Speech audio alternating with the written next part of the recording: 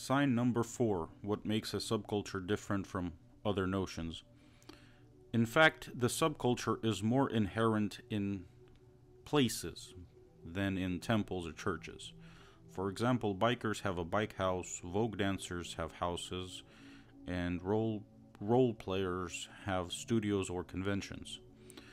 We are talking directly about the house, not the temple or church. Temples are not distinctive to subcultures at all.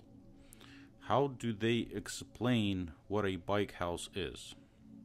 Bike house, it's like a hotel, some kind of a area, a house where you can sit at a table, barbecue, sleep, take a motorcycle apart, etc. And in such house, people gather according to their interests and do something simple, which has nothing to do with spiritual miracles.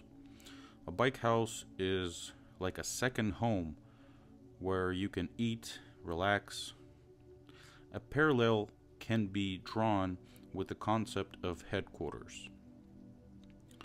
Great temples or mystical sanctuaries that open their doors for their members once every 100 years, this has definitely nothing to do with subcultures.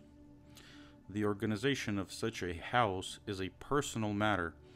There are no institutions that control or supervise the execution to having such a house.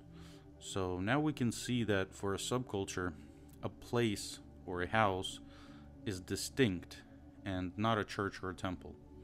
Sign number 5. Symbols and attributes.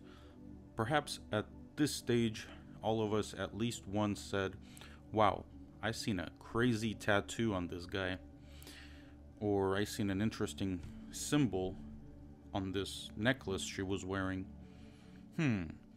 I wonder what it means."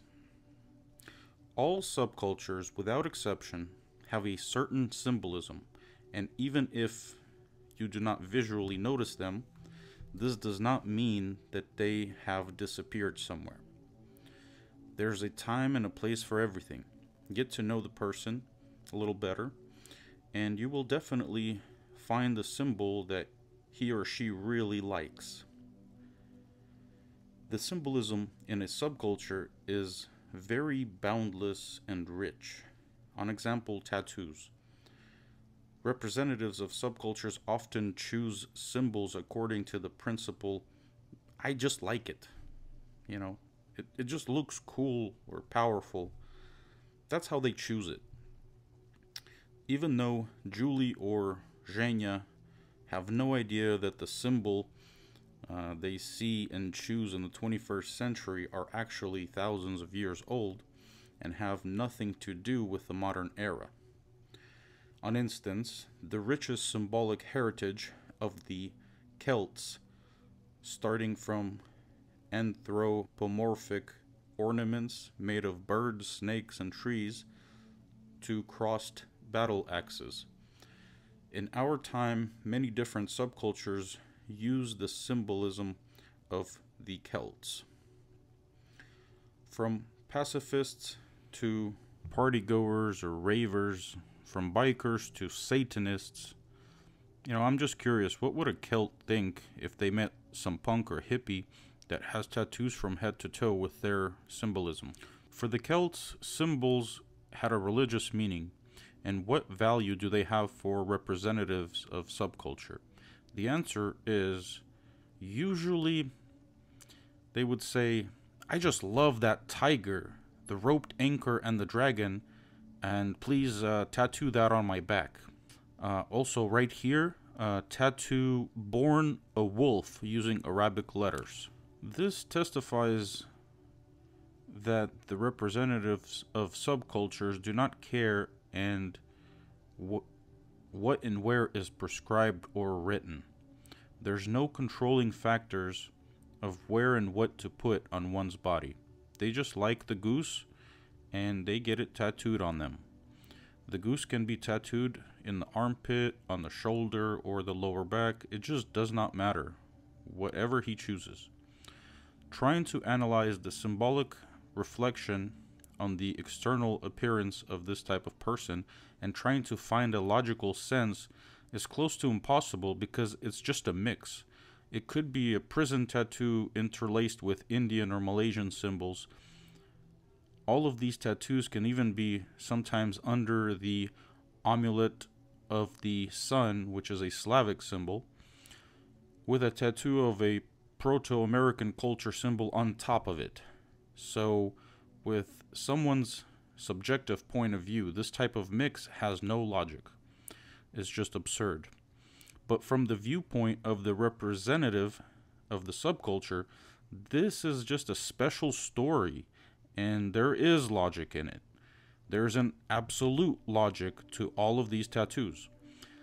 Symbols can be chosen from completely different cultures and eras. A Norman wolf can sit on the right shoulder of a biker, and a Central African tiger on the left.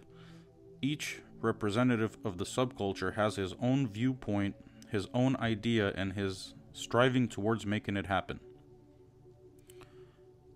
And all these attributes and symbols are what he feels allows him to express himself. Let's take hippies again as an example. How did hippies validate and explain the fire as their main idea? Without further ado, for centuries there has been a beautiful myth, a tale about a certain hero named Padvasambhavna, and having flown away sitting on a lion, he left an equally beautiful legacy, the Book of the Dead.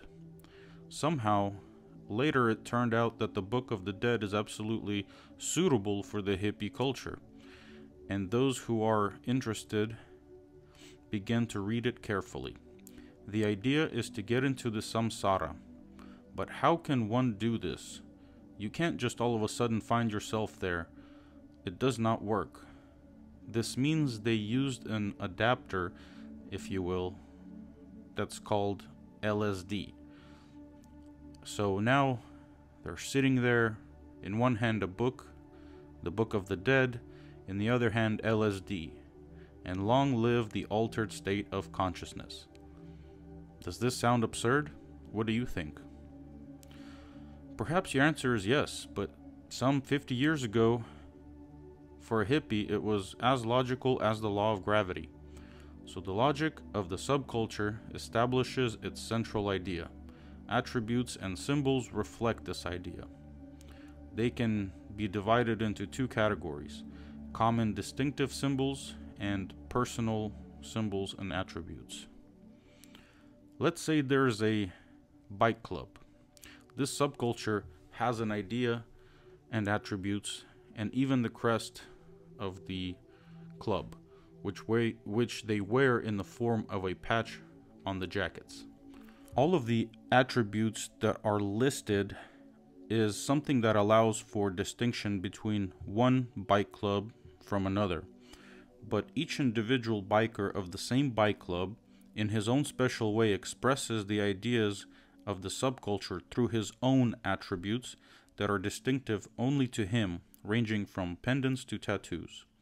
In fact, each of these people has both the common attributes and their own personal ones. Common ones, or ones that visually confirm the belonging to a subculture. On the other hand, the representative also has his own attributes, which express a certain idea from his personal point of view. You may also find a person that has face piercings or body tattoos, and he sincerely believes that these attributes make him protected from all sorts of troubles and even fatalities. And we warn you in advance to try to explain something, somehow discourage him by letting him know that growling wolf tattoo will not scare away potential robbers and will not keep you away from danger is useless. We remind you that in any subculture, no one explains anything to anyone, and they listen to those that they want to listen to.